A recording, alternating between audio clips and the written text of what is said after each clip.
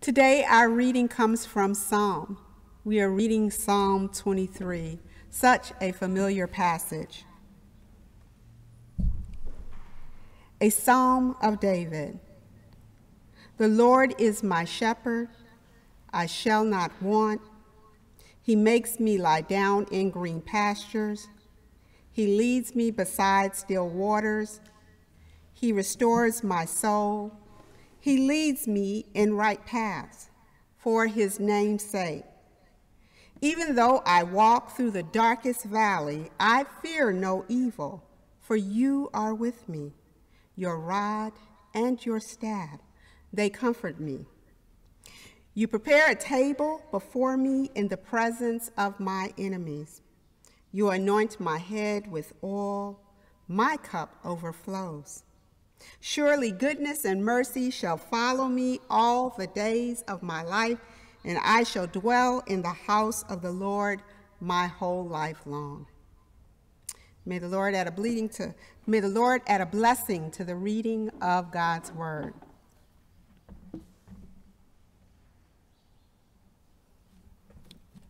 So you guys, I may be looking a little confused today, but my phone is talking to me.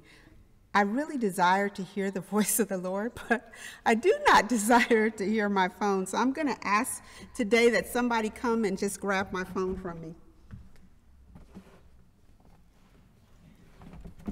For whatever reason, I've knocked it down, it keeps talking to me. So I want to talk to you, and I don't want my phone to talk to me, so thank you. Our sermonic theme for today is restoration has finally come. Restoration has finally come. This week, I finished a novel I had been reading, a historical fiction novel. The title of this novel is The Mountain Sings. The Mountain Sings. It's actually named after a bird, and this bird's name means The Mountain Sings. This novel follows 4 generations of a Vietnam family through the war, which happened to have lasted from 1954 to 1975. Often as Americans, we only know the end of the Vietnam War, but it actually had started many years earlier. North Vietnam and South Vietnam were divided. The North wanted Vietnam to be a unified communist regime, similar to that of what was then known as the Soviet Union and China. However, the South wanted Vietnam to reflect more closely the West.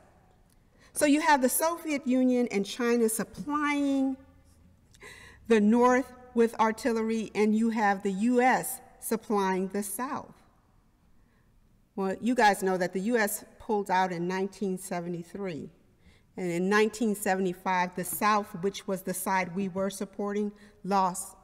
They lost to a full-scale invasion by the North. But the human cost of this war.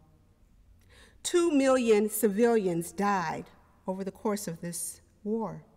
More than 1.1 million soldiers were lost on the North Vietnam side. The U.S. estimates that 250,000 soldiers from the South Vietnam side were lost. 57,939 soldiers were lost to the U.S. South Korea lost 4,000 soldiers, and Thailand and Australia and New Zealand also lost soldiers in this Vietnam War. And this book tells how this war impacted only one family, broken one family, the absolute lowest that humanity could go with all kinds of killings and rape and cruelty. And yet at the very end of this book, there is hope for the next generation. I won't compare the Vietnam War to our present times, but I will say that we are living through a time that is challenging for us. We're living through a time period that has never been lived before. And I'm hearing the irony of that, because any time we're living is a time we've never lived before. I mean, if you want to put it that way.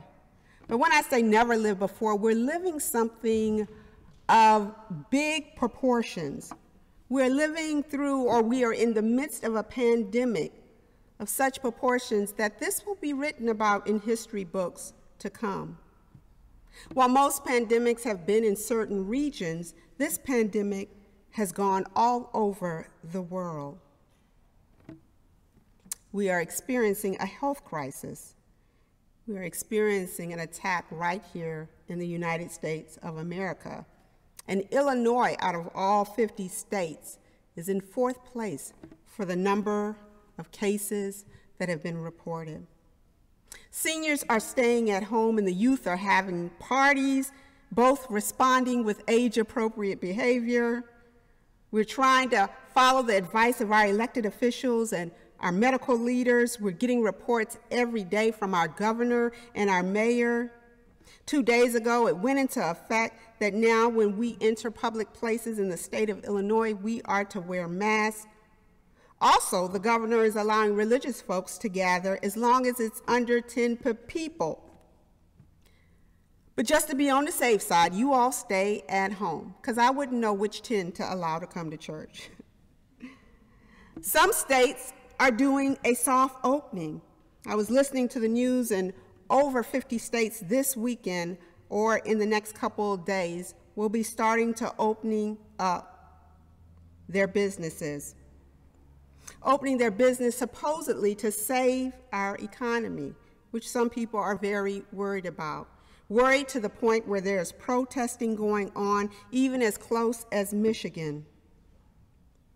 Social distancing is still important, even when we open back up. Pandemic experts say that if we get a hold of this, we might do okay, but they are looking for a second wave, a bigger wave, in the fall of this year, with one to follow in the winter of 2021. Some areas have been less hit, while others, like New York, are so far ahead, they're digging burial places for the large overflow of bodies. And there are promises of a vaccine, but we don't know when that vaccine will come. We know that globally people are working to find a vaccine that will definitely be a hallelujah from all of us. Even when we try not to talk about COVID-19, sometimes I get on the phone with my friends and I'm like, we're not talking about COVID-19 today.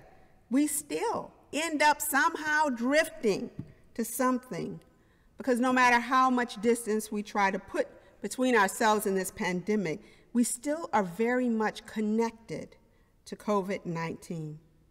But we move and we have our being as followers of Christ with a hope, like the character in the novel, a hope for our future and for our next generation. Today in our text is another voice, a voice that emerges out of a group of people that have experienced hard time. The Israelites were no small feat to suffering. It also seems like their living was synonymous with hard times. Life was challenging for the Israelites. This passage is a praise to God for delivering them through life-threatening situations. As typical with the psalm, there's a petition. There's a real lament. That means someone's crying, someone's in pain, followed by trust and praise. What I am fond of in the psalm is that people keep it 100 real. They're honest about what they're going through. They're honest about how they feel. They don't mix words. There's mention in this particular psalm of dark valleys and enemies. If one peeks back over into Psalm 22, there is real lament that is going forth from the Israelites in this psalm. There are implications here that life can take us to dark valleys. Life can be hard. Life can push you. Life can press you. Life can even sometimes break us. We can be broken by life. And if you ever needed proof of that, all you have to do is step outside of our church and look at some soul on a step. While humans are wonderfully resilient, we also are tragically fragile.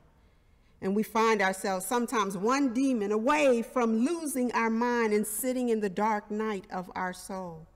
And yet our hands and our heart and our spirit extend to this hope that is present here in the Psalms. Even though I'm going through, I will fear no evil, which says evil is present. Even though I am going through right now, my God is with me. Even though these are challenging times, you are my rod and my staff. I don't have to want for anything. My grass, not my neighbor's, my grass is green. And haters, check it out. God's going to prepare a table of plenty. My cup runneth over. Goodness and mercy are following me. The other day I was driving here in Hyde Park, and it seemed like every turn I made with my car, this car made a turn. I started to feel a little bit paranoid. I would make a turn, this car would make a turn. So I was driving down towards Cottage Grove, and I said, if he makes a turn with me this time, I know this person is following me. Well, thanks be to God, I made the turn and the car went on its way. But it reminds me that goodness and mercy are going to follow us, just like it appeared that car was following me. The writer declares here, goodness and mercy will follow you to Cottage Grove. It will follow you in the valley. It will stay on your heels. As much as I love that passage, there's one I love more. It's in verse 3. He restores my soul. He restores my soul. Restore means to return to a former condition, a place, or a position. To repair or renovate, so as you return it to what it used to look like when you first got it. We live in a world where our souls are continually being depleted and where bad news is the only news. We are being bombarded with negative messages. We are seeing our country more divided than it's ever been. COVID-19 is just one more manifestation of how divided we are. We listen to friends and loved ones struggling. If not, we're struggling ourselves. Even though we are staying at home, more gun violence rings out across our city. It's important that our souls are nourished and fed and restored. We are in need of soul restoration. As the kids would say, seriously? Seriously. This past weekend, one of my friends, a member of the church by distance who lives down in the South, Mia Whiting Thompson, took up the offer to do some work on a friend of hers' house. She said she had been laid off for work, so when this friend called up and said, will you do some work on my house, she was willing to do it. Now, I looked at the house and I had a few thoughts about what should be done with the house, like maybe setting a match and burning it down. But she decided to go on in and help out. She power washed it, lifting layers and layers of dirt off the house. She repaired the steps to the house. She repainted the house. She's able to get in there and take something that looks like it should go straight to the garbage and make it look beautiful again. For example, this teapot. I don't know if you're seeing the teapot or not, but she went to a rummage sale and bought this teapot that was blacked and varnished. And again, for me, looks like something I would have left in the used shop. But she takes it home and she varnishes it and she works with it and she restores it. You see, she's able to see the beauty in things that have been neglected, the beauty in things that have experienced wear and tear. I'd like to think of God in Psalm 23 like that. When the text says that God restores our soul, God repairs and God renovates. God gives us a power wash and God repaints. And God varnishes and God polishes and God causes us to shine. And that's how we sing, this little light of mine, I'm gonna let it shine. God restores us. In these times, it's important for us to be restored. So I buy a lot of toilet paper. And I did that even before COVID-19. COVID-19 didn't come along and I decided I was going to buy a lot of toilet paper. I just buy toilet paper in bulk because, I don't know about you, but it's one of those things that you seem to just run out of quickly. I mean, like you're not counting and then one day you're like, I don't have any toilet paper. So I like to buy in bulks. And that's the privilege of having a job. Whenever I buy toilet paper, I just go to one of these warehouses. I get 32 rolls, so I don't have to think about it. I can run out of roll after roll after roll and still have toilet paper.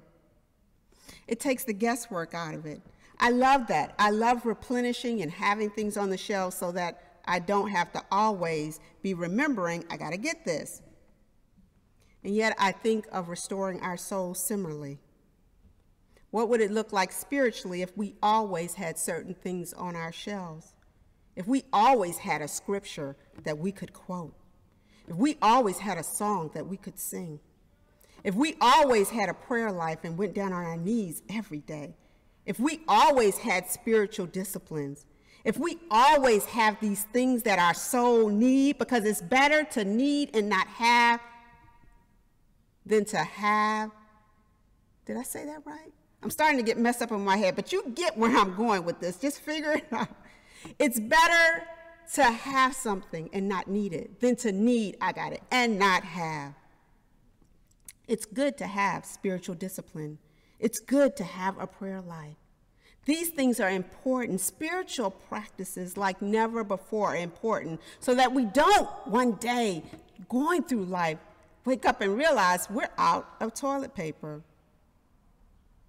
We try to do everything else to avoid it, but spending time with God is one of the best investments we can make in keeping our soul restored. Even today, worship is part of that restoration. Gathering together in our homes is part of that restoration. And remember, after service today, you can join us for coffee hour, so we'd love to have you. We are basically being told in this text today to trust God. To trust God. Not just to trust God with restoring our soul, but trust God to be with us. To trust God with our wants. To trust God to walk with us. To trust God to handle our enemies. To trust God to get us through whatever we're facing. Trust God. In the world of team building, they have these different exercises where teams can go away and they can work on their relationship and they can work on being a stronger team. I like to think of us united as a team, and God is on our team. At these team building exercise, one of them they have is called trust. And in the trust building exercise, you are asked to turn your back to your colleague, and after a series of statements, you are supposed to fall backward into your colleague's arms. This exercise can be hard.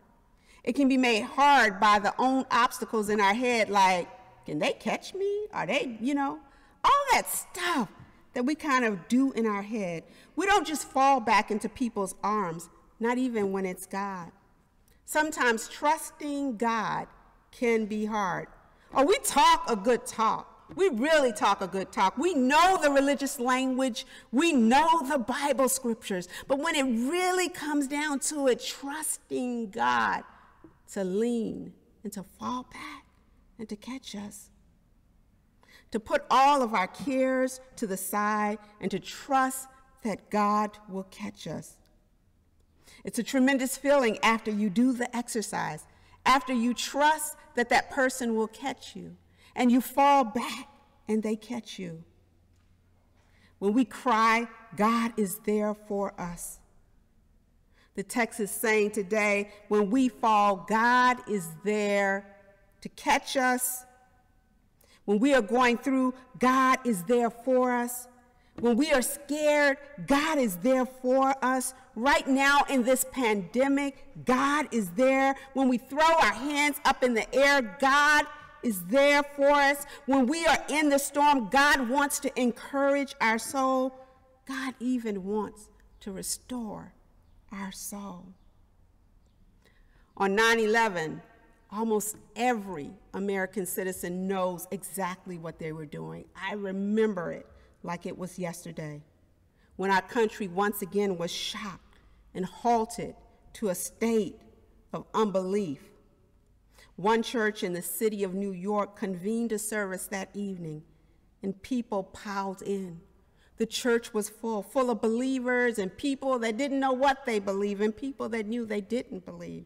They all piled into the church, their traumatized bodies, to sit in a church hoping beyond hope that what had happened wasn't real. They were still very much in a state of shock. They gathered, as we often do, for some word of reassurance or glimmer of hope.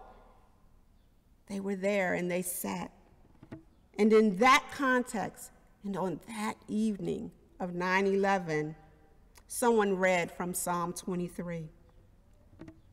Today in Sunday school, I learned that not only did they quote this in 9/11, not only is it our text today and it seems so appropriate for the pandemic, but that often when people are going through and are struggling and are on the verge, when people are transitioning and on the threshold, Psalm 23 is where they turn. Trust God.